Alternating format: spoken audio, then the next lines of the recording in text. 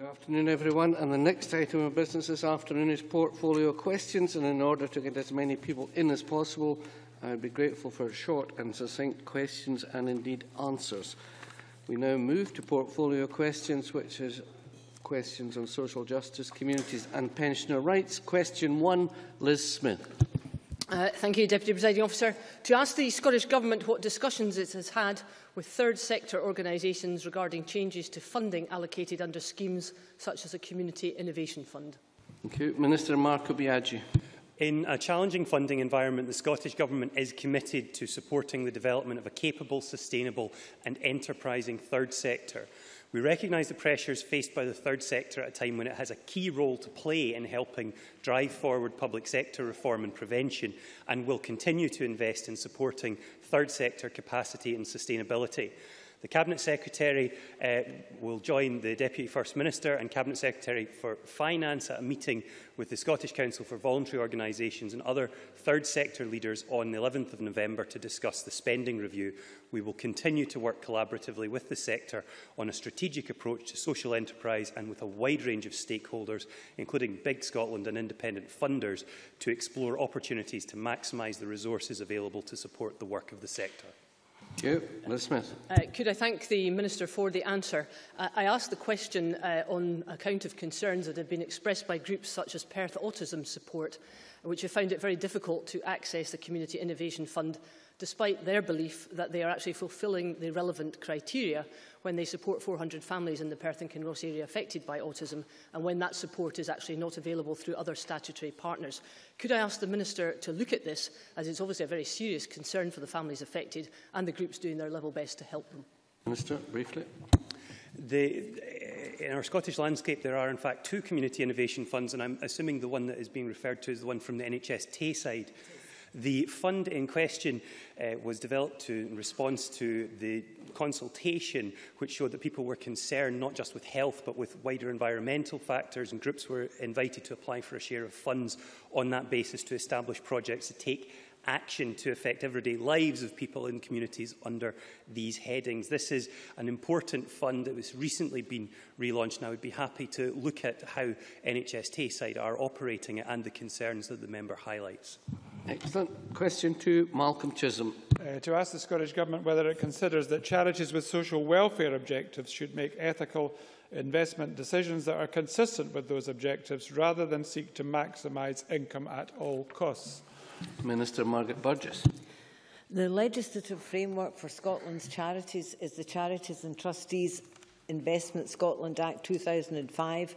The Act sets out the general duty of care that charity trustees must follow, which includes a requirement that the charity trustees act in the interests of the charity and seek to ensure that the charity acts consistently with its purposes. The trustees of a charity are free to make decisions for their charity as long as these are within the powers of the law and the terms of their governing document. The Scottish Government expects trustees to select investments that are right for their charity. This means taking account of how suitable any investment is for the charity and to take advice where appropriate from someone experienced in investment matters.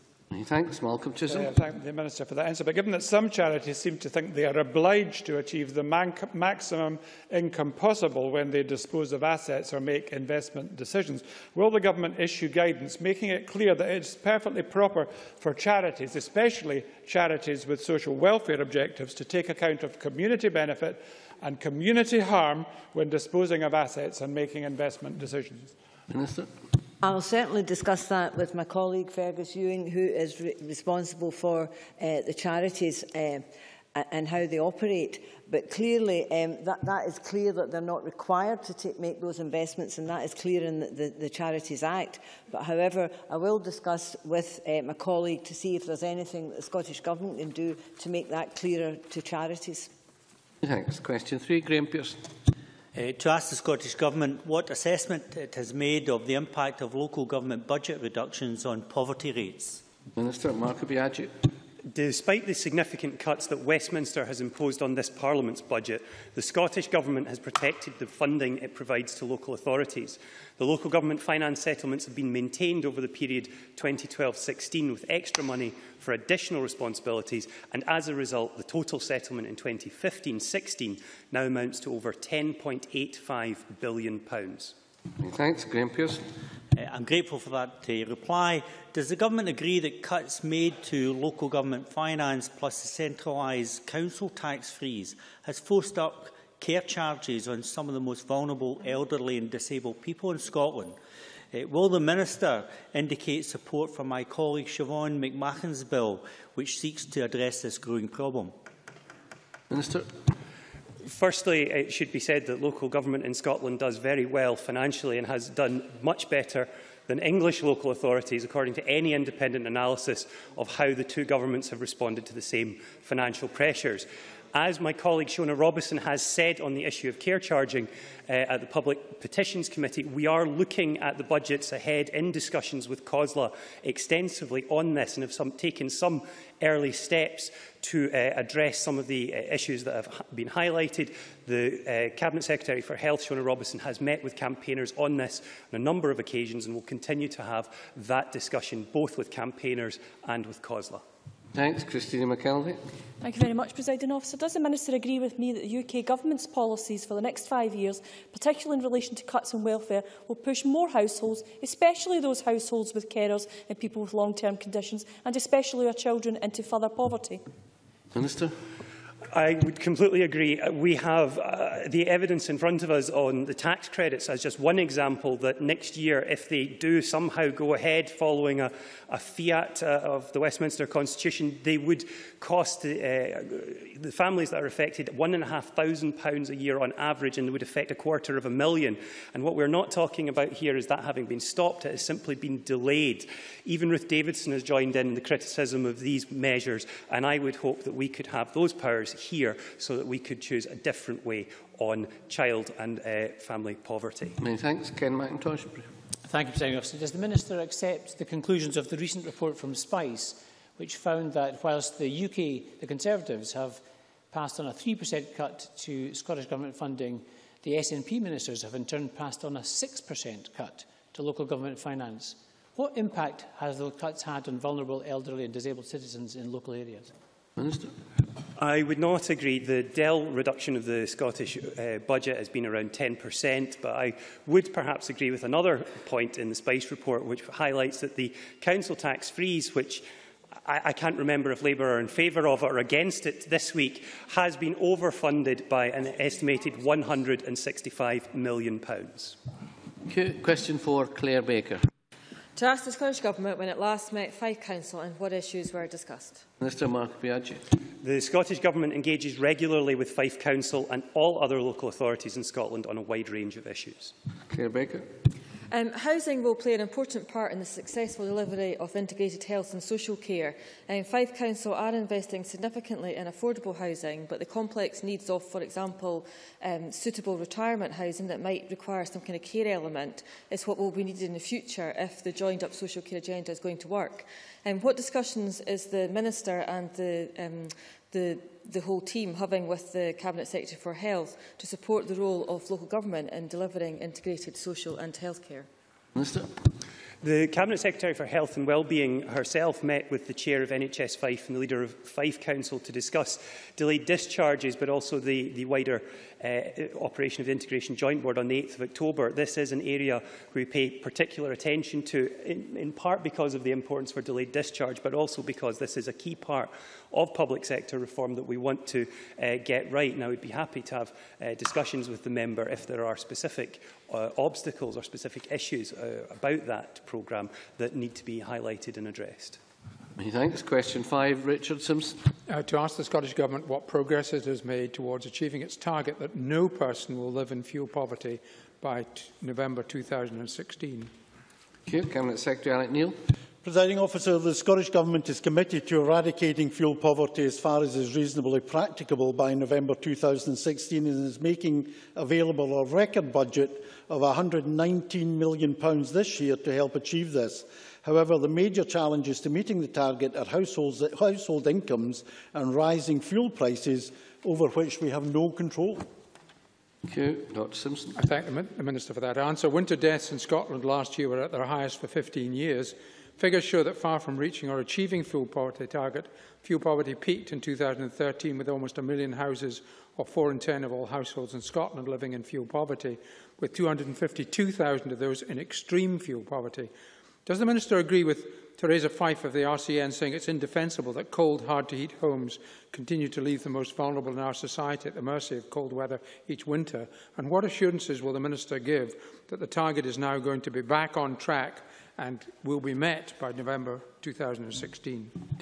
Presiding Officer, as I said in my original answer, we are spending a record amount, £119 million this year, on dealing with fuel poverty, but that's against a background of very substantial cuts in welfare benefits and the impact that has had, as well as the impact of the recession over the last 5 years in terms of the increase in unemployment, which is fortunately beginning trend-wise to come down again, and also the impact on the standard of living, particularly the incomes of low-paid people. And that's why fuel poverty has been a much greater challenge in recent times than it had been prior to the recession. Many thanks. Kevin Stewart. Thank you, Presiding Officer. Could the Cabinet Secretary provide an estimate of how many people would be in fuel poverty if the cost of fuel had increased in line with inflation since 2011? Cabinet Secretary. Spontaneous answer here, please. Presiding Officer, our initial estimate is that if the cost of fuel had increased in line with inflation since mid-2011, there would have been 743,000 households in fuel poverty in 2013.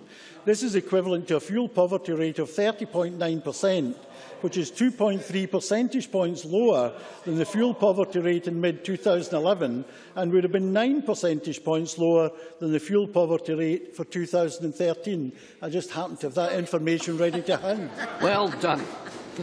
Liam MacArthur.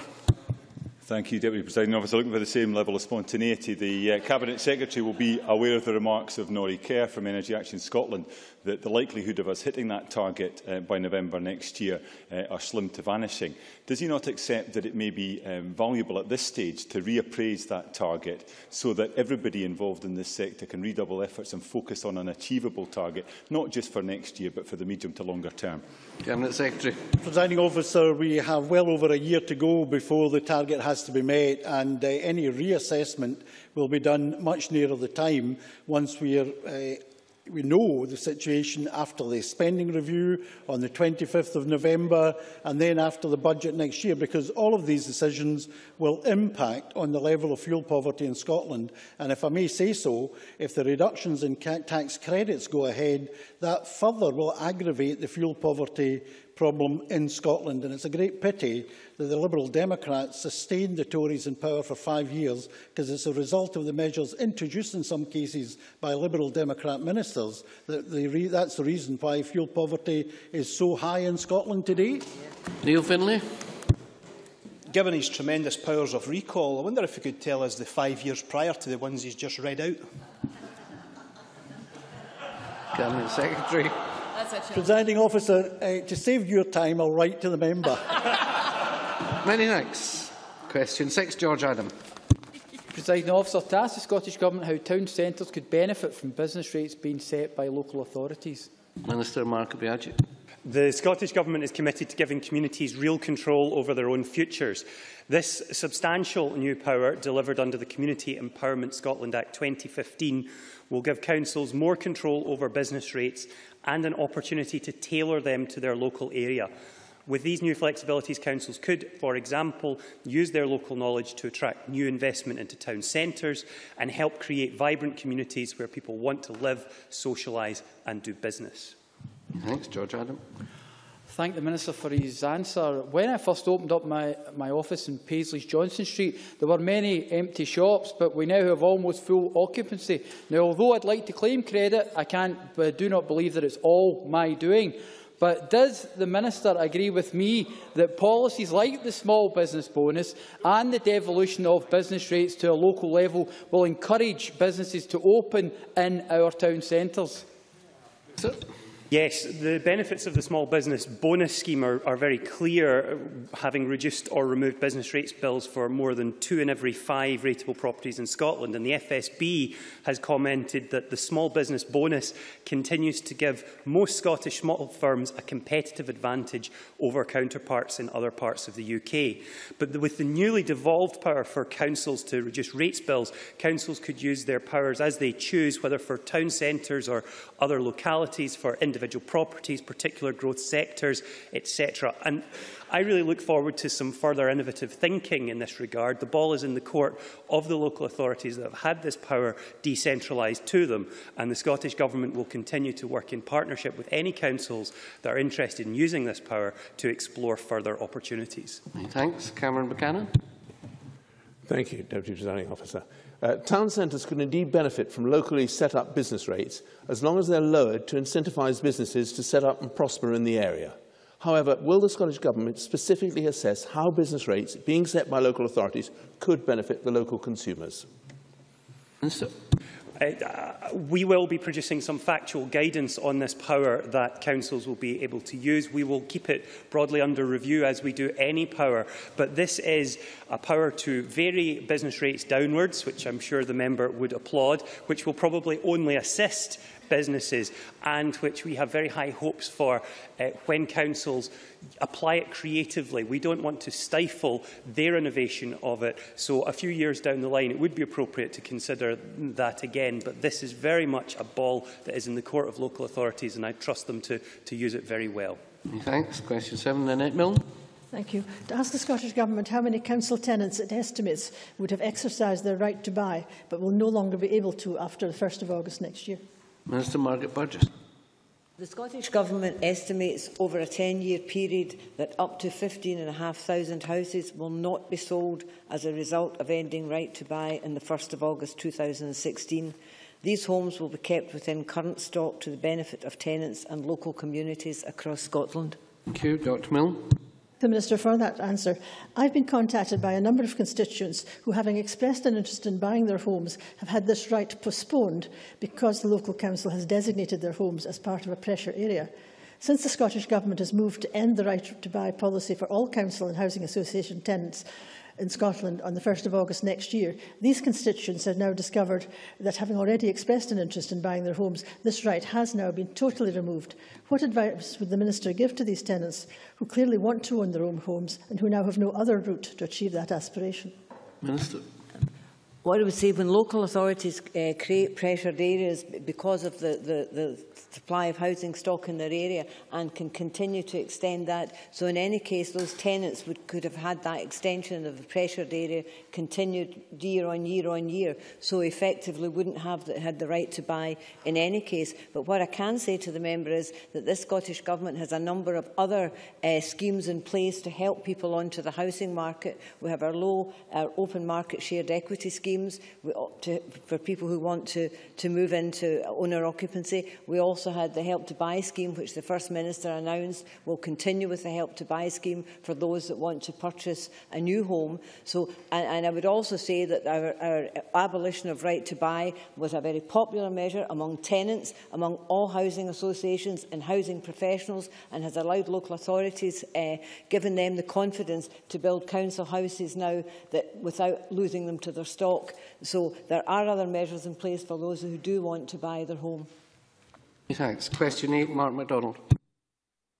Presiding Officer, to ask the Scottish Government what its plans are for carers allowance when it is devolved. Secretary Alec Neil. Presiding Officer, this Government recognises the vital role that carers fulfil by caring for their family, friends and neighbours, and they make a tremendous contribution to our society. The support they receive in the form of carers allowance is the lowest of all working age benefits. Our view is that it's simply not fair.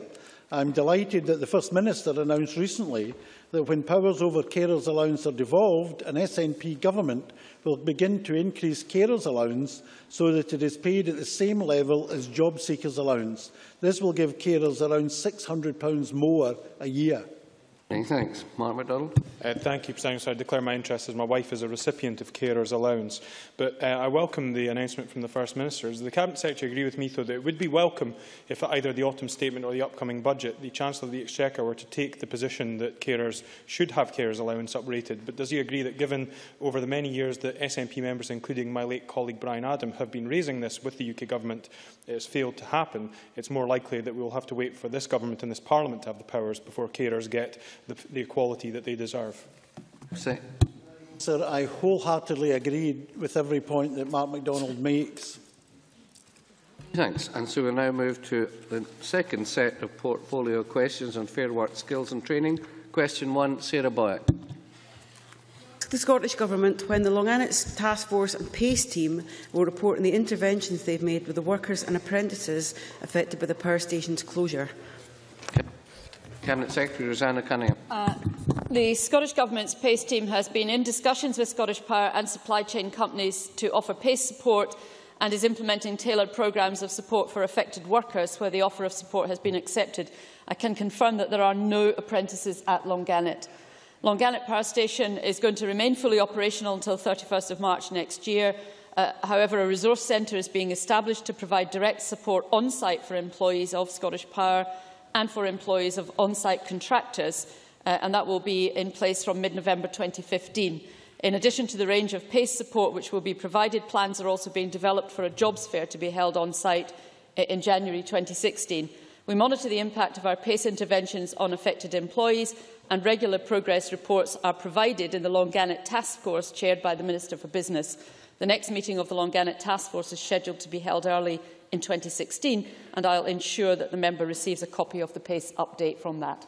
Thank you very much. Sarah Boyack. Can I thank the Minister for that response? I think it's extremely useful. Can the Minister clarify how much financial and staffing resource has been invested to engage with the workers at Longannet, particularly given that I understand that over 50% of them are over 50, to make sure that we can tailor that assistance and to retain their skills in Scotland's energy sector, and to make sure that we can make the economic transition we need to make in terms of renewables and green energy in Fife in particular? For information with regard to how much is currently being spent in terms of the resourcing of the PACE involvement, we are conscious of the age range of the employees and the significant number who are over 50, which is why so much work is actually being done in respect of employee support. There is a draft economic recovery plan being considered, and that was looked at on the 29th of September, which is when the task force last met, and that the meeting of the task force in January 2016 is to allow officials to progress a variety of work in that intervening period. And, for example, there's been another meeting directly affecting employee support just on the 20th of October. So the support will continue to be put in place for affected employees. We are cognisant of the fact that the age range is as high as it is. As I indicated, that's evident in the fact that there are no apprentices. So that is a factor in what is being looked at. Many thanks. Supplementary question about Longannet from Mr Gibson. In terms of the support that's actually being provided for those who are going to be made redundant as a result of the Longannet closure, will the report also include the support that's been given to those in the supply chain, such as, for example, those at Hunterston in my own constituency? Well, as the member may have, if he'd been listening to my initial answer, will know that I'm not actually on the task force. They are currently looking at a variety of different options. They're working very closely with the contractors as well as with Scottish Power directly, and all those who are directly affected by the closures, regardless of where they might be, will be taken into consideration, I'm absolutely sure. But I would advise the member to take up perhaps with Fergus Ewing more directly, if he has very specific concerns around detailed aspects of that. That might be useful. Many thanks. Question 2 has not been lodged. Question 3, Mary Fee. Thank you, Presiding Officer. To ask the Scottish Government how it is reducing youth unemployment in West Scotland. Minister Annabel Ewing. Thank you, Presiding Officer. The Government has invested in a wide range of employment initiatives that are directly helping to create sustainable employment opportunities for young people in the West Scotland constituency.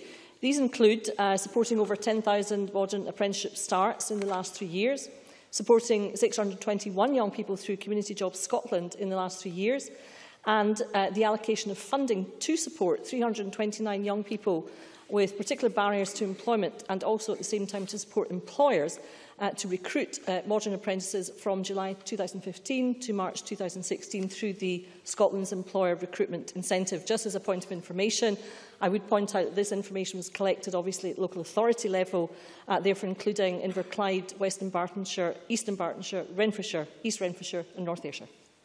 Thanks, Mary Fee. Can I thank the Minister for that detailed answer? Is the Minister aware that Renfrewshire Council has reduced youth unemployment in the last 3 years from 10.9% to 2.2%, now below the Scottish average, which stands at 2.6%? And will the Scottish Government take any lessons from the excellent work of my colleagues in Renfrewshire Council and its business partners to replicate these successes across West Scotland? Minister.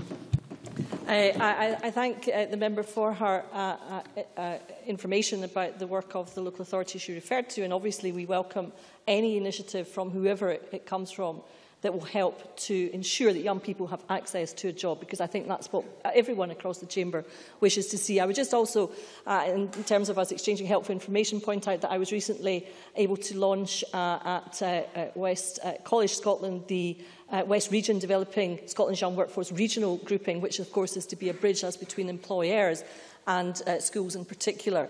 So I think that's a very significant development for the West of Scotland, and I'm sure that we all wish to see the regional group have continued success in its work to get young people into the world of work.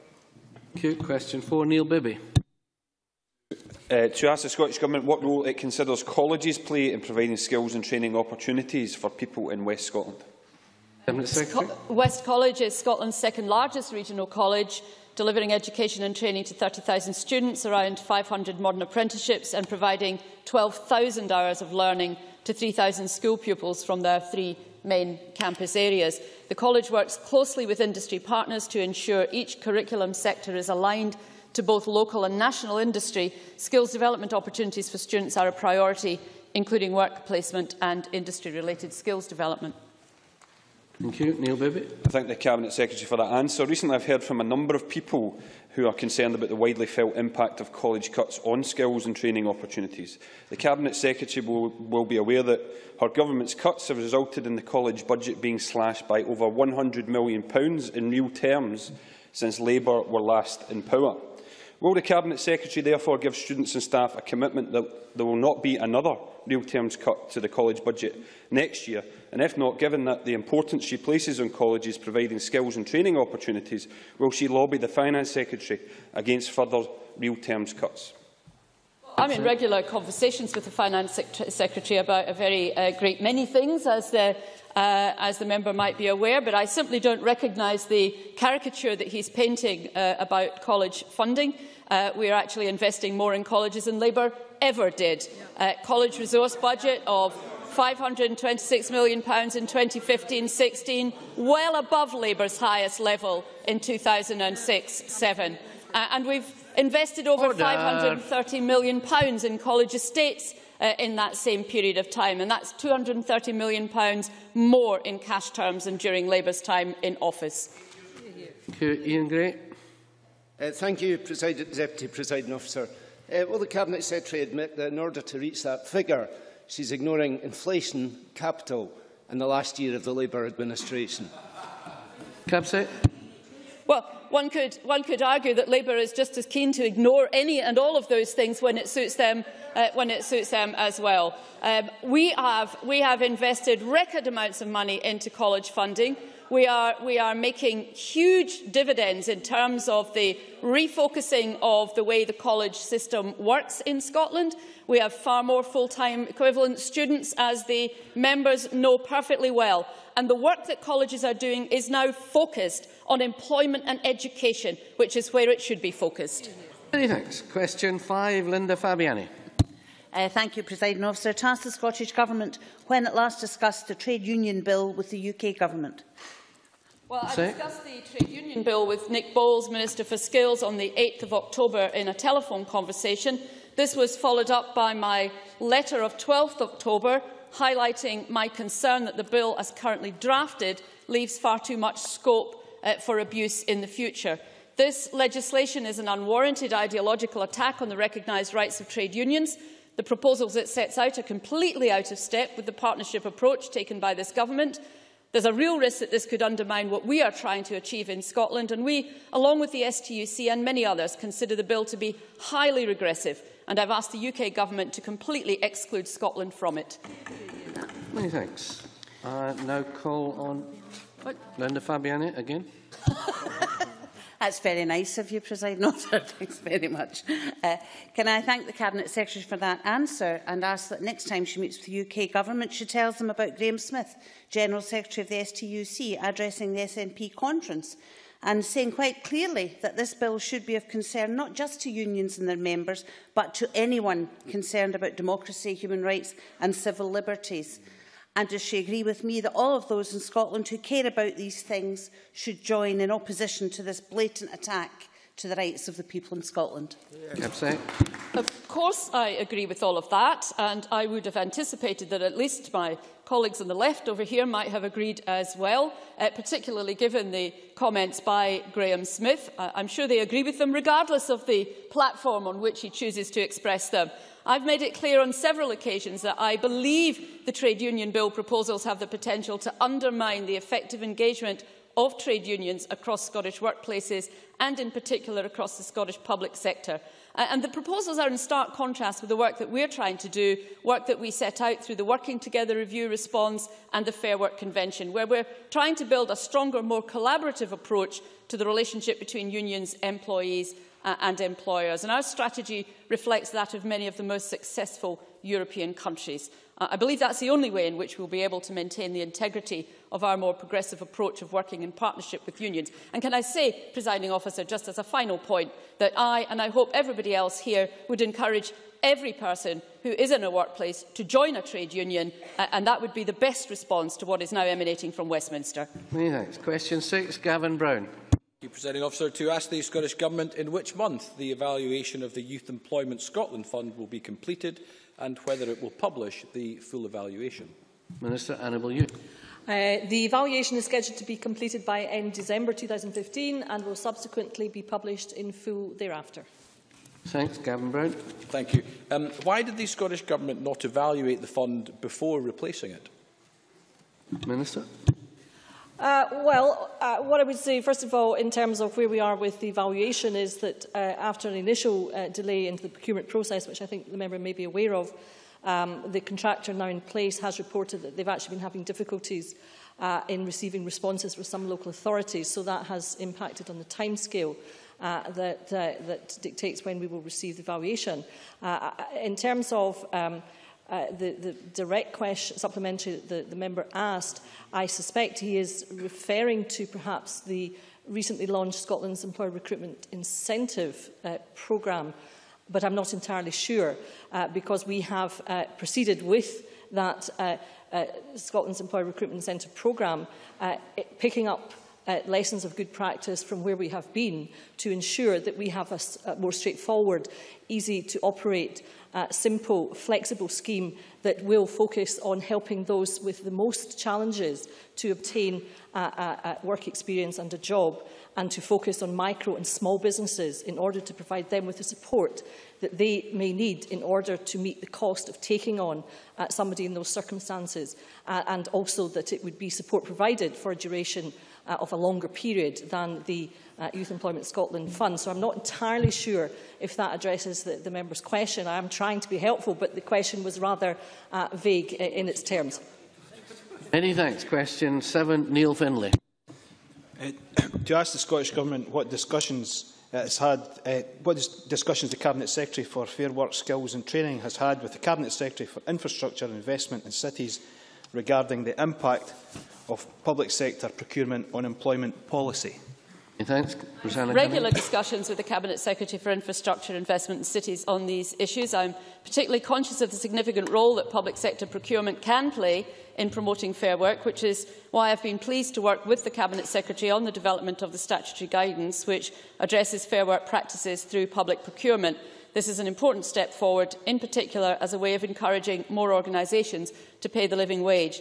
It is through cross-government activities such as this that we are helping to create and nurture a culture of fair work that will ensure work improves people's lives and strengthens businesses so that everyone shares the benefits of a stronger, growing and more inclusive economy. Okay, Mr Finlay. On the 16th of October this year, BAM were awarded a £170 million contract to upgrade the Aberdeen to Inverness rail line. How can it be that companies who have blacklisted workers are, one after another, being awarded multi-million-pound contracts in clear defiance of Scottish Government procurement guidance that says they must take appropriate remedial action, which would include owning up, apologising and paying compensation, and proving that they have self-cleansed by employing some of the very people who they blacklisted in the first place? It is estimated that the AWPR will generate over £6 billion additional income for the North East, and I think that the member needs to remember that 14,000 jobs are expected to be generated along with that. It's anticipated that around 1,500 employees will work on this project at its peak. Forgive me, Cabinet Secretary. A point of order from Mr Finlay. Deputy Presiding Officer, I never mentioned the AWPR in my question. Not a point of order. Please continue. My apologies, Ms Farmer Cunningham. Sorry? Right. Well, I'm sorry if I've addressed the wrong issue. The principle is the same, but the issue is one about if it's the Network Rail upgrade, the BAM contract. I think the member needs to be aware that we have no authority over Network Rail procurement in the first place. It effectively remains an arm's-length body of the UK Department for Transport, with no direct accountability to the Scottish Government. Now, Network Rail also retains full operational and commercial responsibility for managing the railway infrastructure within defined regulatory and control frameworks, including all procurement activities related to their regulated infrastructure programme. Presiding Officer, I can't be responsible for an organisation over which I'm not responsible. Point of order, Mr Finlay. I wonder if I may be of help to the Minister, Presiding Officer. The contract was awarded by Transport Scotland. That is not a point of order nonetheless. As you will be well aware, Mr Finlay, the answers that ministers choose to give are a matter entirely for the ministers. Question 8, Willie Coffey. Thank you very much. To ask the Scottish Government how it is supporting young people into employment in the Kilmarnock and Irvine Valley constituency. Mr Annabel Ewing. The Government has invested in a wide range of employment initiatives which are directly helping to create sustainable employment opportunities for young people in Kilmarnock and Irvine Valley within the East Ayrshire Local Authority area. Some of these activities include, over the last 3 years, supporting over 1,900 modern apprenticeship starts, in the last 3 years supporting 138 young people through Community Jobs Scotland, and to support the allocation of funding for 77 young people who face particular challenges in terms of employment, and to support small employers to recruit MAs from the period July 2015 to March 2016 through the Scotland's Employer Recruitment Incentive. Thank you. Mr Coffey. Can I thank the Minister for that answer? She'll be aware that since 2008 the number of school leavers and positive destinations in Kilmarnock and Irvine Valley has increased by 4.7%, while the number of school leavers in employment has increased by 4.2%, which are both welcome if still slightly below the Scottish average. Could she outline what further measures the Government might be taking to close this gap, and in particular how we can assist youngsters with a disability to overcome their own particular barriers to employment? Minister. I know that the member takes a keen interest in the key issue of youth employment, and what I can say, of course, is that this Government will do all that it can to ensure that young people can access the world of work and find sustainable employment, and we have as I'm sure members will be aware, set a very ambitious target to reduce youth unemployment by 40% by 2021. So, whilst we have made considerable progress in terms of some of the initiatives I referred to in my first response, we recognise that there is more work always to be done. With respect to the specific issue of young people with a disability, we have embarked on a number of initiatives, including the SERI project, which I referred to a moment ago in answer to Mr Brown. In addition to the general approach of that employment recruitment incentive, at the same time, there's a specific additional in-work support package available to support access for disabled young people. So we will continue to proceed with such initiatives to ensure that young disabled people have access to employment. Many thanks. Question 9, Alex Ferguson. Thank you. To ask the Scottish Government whether it's on target to create 30,000 apprenticeships a year by 2020. Honourable Ewing. We currently are on target to deliver 30,000 new modern apprenticeship opportunities each year by 2020. In 2015-2016, we have increased the number of opportunities to 25,500. Alex Ferguson, briefly, please. Thank you for that response, Minister, and I do indeed welcome the fact that last year's target was met, and I appreciate the new target that you've told us about. I do, however, have a concern that there appears to be a significant gender gap, gender imbalance, and also very low numbers of people with disabilities undertaking apprenticeships. Can I simply ask what the Minister what action she might take to help to address that imbalance? Thank you. Briefly, Minister. Yes, well, we are taking a number of initiatives to look at gender segregation, to look at gender balance, to look at access on the part of, for example, people with disabilities to the Modern Apprenticeship Programme. There are a range of activities I can write in detail to the member because I think I'm running out of time. But I would say also that we expect to see published in reasonably near term the Equalities Action Plan that we had promised to produce, and we will propose a number of initiatives in that as well. Many thanks. And we now move on to the next item of business, as that concludes questions. And we move on to the next item of business, which is a debate on motion number 145.